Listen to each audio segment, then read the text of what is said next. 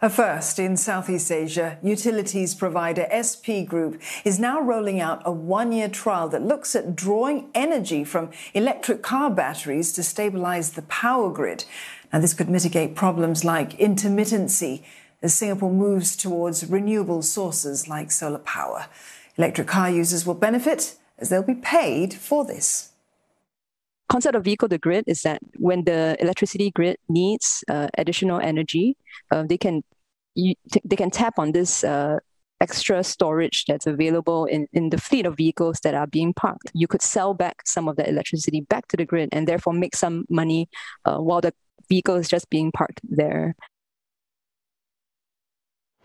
SP Group is installing 4 vehicle-to-grid charging points to find out how viable this is. The country is expected to have about 600,000 electric vehicles by the year 2040, which could serve as energy sources.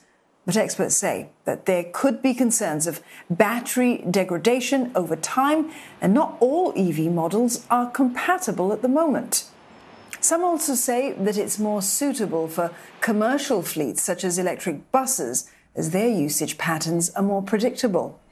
They add that the concept may not be as effective if Singapore goes ahead with plans to focus on installing overnight chargers, as excess energy won't be needed in the wee hours.